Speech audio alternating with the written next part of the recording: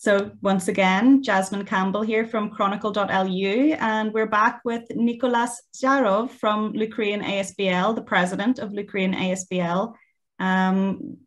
Keeping up to date with the latest news about what this local non-profit organization is doing to support Ukrainians here and in Ukraine. So welcome, Nicolas. Good to see you again. Good to see you too. Thank you.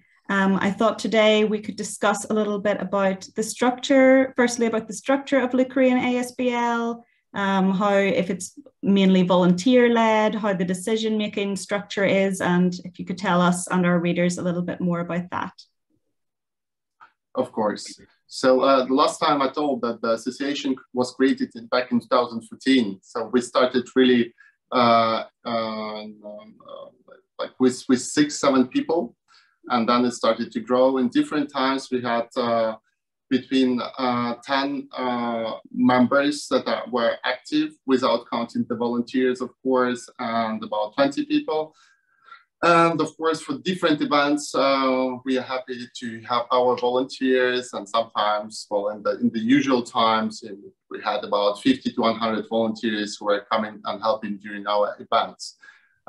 Since the full-scale invasion in Ukraine, the number of the staff working for Ukraine on the voluntary basis, that's an important message actually to say that none of the core members of the association is being paid. So we have about 20 members together with the coordinators who work for the association on a voluntary basis. And then we have our volunteers who are joining us for different events too.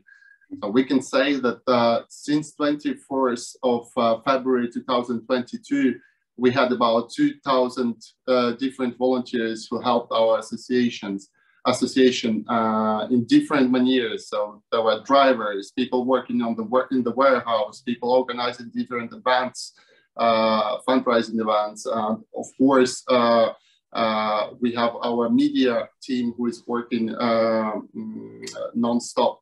So I can say that we have about 50 to 100 people who are more or less active on the weekly basis. And then we have a big pool of volunteers depending on their actions.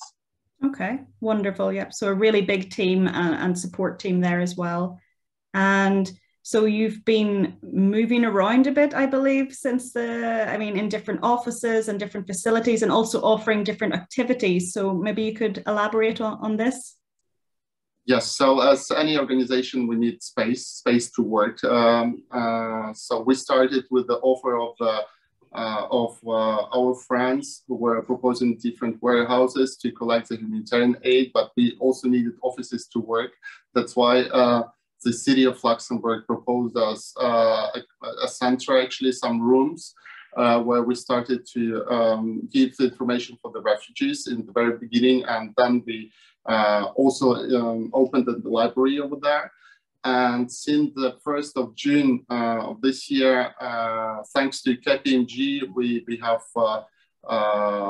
about 800 square meters of office space where we bring a lot of more people to study the language, doing other workshops, and of course, our offices where our team work on the permanent basis, on the weekly basis. Okay, perfect. And am I right in thinking it's also a kind of cultural center, training center, or is that in the office, or that's somewhere else?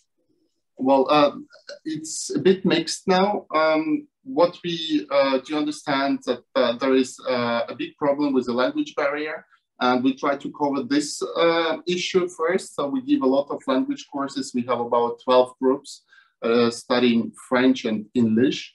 And of course, we're doing different workshops concerning entrepreneurship, integration courses, everything about Luxembourg. And also we have even some groups, some sport groups doing dances, different activities for children, yoga.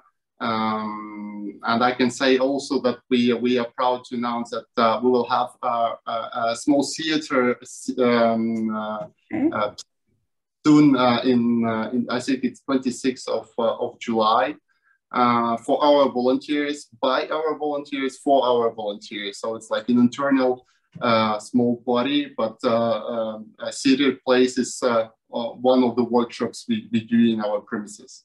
Brilliant. That sounds amazing. Really, really exciting. And of course, in the area of culture and related to culture, you know, obviously we know that language is very important. And recently we had, let's say, the city of Luxembourg offering a gesture of solidarity to name this new national road linking Hesperange or Hovald and Hesperange to Luxembourg Gare in Luxembourg City after the Ukrainian capital. But of course, there's been some debate concerning the language used, Boulevard de Kiev, which is coming from, well, we know from transliteration from Russian, but is also the official word in French. And perhaps you could share your LUkraine ASBL stance on this and why language matters. Yes, indeed, the language is a very important aspect of any country. In Ukraine, we have suffered for hundreds of centuries of years of banning of Ukrainian language by Russia, or Russian Empire at the time, Soviet Union. And now we are fighting to at least to pronounce our capital and other cities in the Ukrainian. We are grateful for everything that the support that the city of Luxembourg shows and provides to the Ukrainian nation. But we would be really happy to see the correct transliteration of the capital of Ukraine with a Kyiv with an Y. And I think it's important to say that it's not about grammar, but mostly about the health matters. And we were talking a lot about who are the main stakeholders of this question. And we can identify, of course, that there is a city council, the Ukrainian community, Luxembourgish community, and Russian community. So in this way, we see that the Luxembourgish community does not really care whether it's Kiev or Kyiv. So we are left with three main stakeholders who are Ukrainians, Russian, and the council of the city of Luxembourg. So we suppose if we show this sign of solidarity with Ukrainian people, we should do it on 100%. Otherwise, it will be considered as a small victory for the Russians. That's our opinion. And we believe that the transliteration of our capital will be changed. It has been changing a lot in the last 3-4 years. The campaign was launched by the Minister of Foreign Affairs of Ukraine, and we hope that the French transliteration will be officially changed to rather soon. Perfect. Yes, because I understand that at least in the English-speaking media over the past few years, the campaign seems to have been quite successful, that most English language newspapers and people are adapting or are using the Ukrainian transliteration, Kyiv. And yeah, maybe we'll see in the coming days, weeks or months that changing in French. And then obviously we'll see with the city of Luxembourg as well. I know there's been some talk that it will be changed. So I guess we'll have to wait and see. We really hope that the right decision will be made, and we are once again thankful for this solidarity action, but let's do it 100% Ukrainian. Sure. Wonderful. Well, that was all my questions for this week, Nicolas. Thank you so much for your time. Yeah.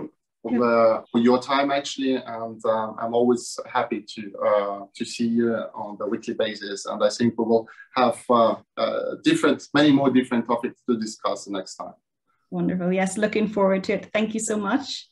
And until next week.